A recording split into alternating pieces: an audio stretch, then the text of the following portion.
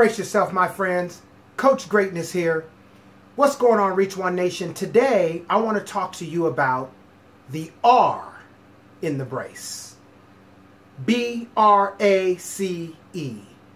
The R stands for reach for your wildest dreams. What are your dreams? What do you want to do with your life? I don't care if you're watching this in 5th grade, 6th grade, 7th grade, 8th grade, 10th grade, 12th grade. Does not matter. I'm here to encourage you, to tell you that you can make your dreams a reality, but you have to reach for your dreams. And you know how to reach for your dreams now while you're in school? You reach for your dreams through your education. Every single assignment that you complete, I need you to look at that as you've reached for your dreams today.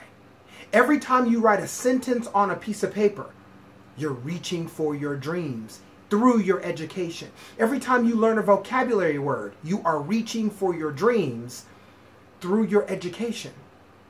Reach for your wildest dreams through your education. But as you're reaching for your dreams through your education, I want your imagination going. What do I want to be? You can do anything you want to do. I'm just going to give you a couple steps in making your dreams a reality. Number one, you got to picture it in your mind. Every building, every car, every piece of clothing that you wear, every song that you sing, it started off in the mind of a human being. Someone pictured it first. Okay, Kevin, what do? I've pictured it. I know what I want to be: a firefighter, a veterinarian, a baseball player, football player, and a teacher, a judge, a doctor. I pictured it. What do I do next? Number two, you take that picture and you write it down on a piece of paper. Or you can type it on a computer. I'd rather you write it down, because every car that you've ever driven in or you've ever seen, it went from somebody picturing it to someone designing it. You also have to design your dream. You've got to write it down. I wrote down for years, I will become an international motivational speaker. I'm living that dream as I make this video right now. But you have to write it down. There's power in writing it down. Number three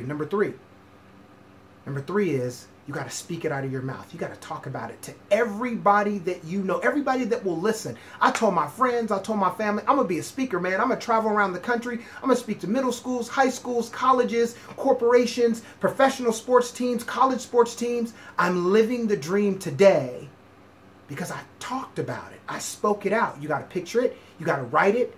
You got to speak it. Then you got to study it. Whatever it is you want to do, you've got to study it. Do you realize that you can Google anything and learn how to do anything? You got to study it. Once you study it, you got to get around it. Get around the people who are doing it, watching and learning from other people and how they got there. Every time you picture it, every time you write it or speak it or study it or get around it, you are getting closer. Those are all signs of reaching for your dreams. And the last piece is you've got to make it happen. If it is to do, it's up to you. If it is to be, it's up to me. While you're in school, you're reaching for your dreams through your education. But as you're getting your education, picture yourself doing what you want to do. Write it down, speak it, study it, get around the people who are doing it. And if you're doing all that, friends, day after day after day, you really are making it happen. Reach for your dreams through your education.